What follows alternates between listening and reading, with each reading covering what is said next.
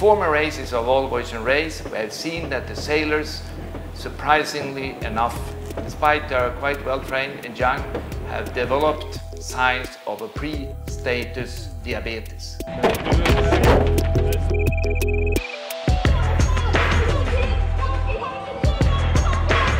Because of that, we want to take the tests immediately when they come to the finish, because food and what they drink and land will of course influence these matters.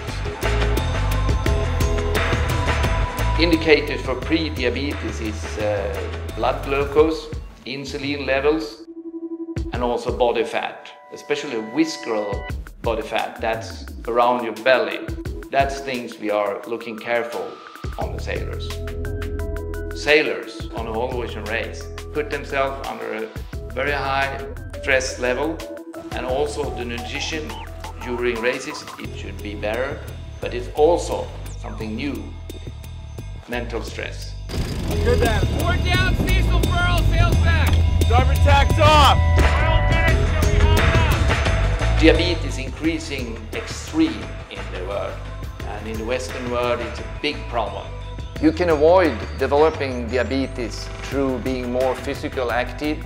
You can also eat better food like more vegetables, better quality of the fat, avoid sugar, and avoiding increase in body weight. But one also important thing is that you shouldn't be too mental stressed. That will help you to avoid diabetes.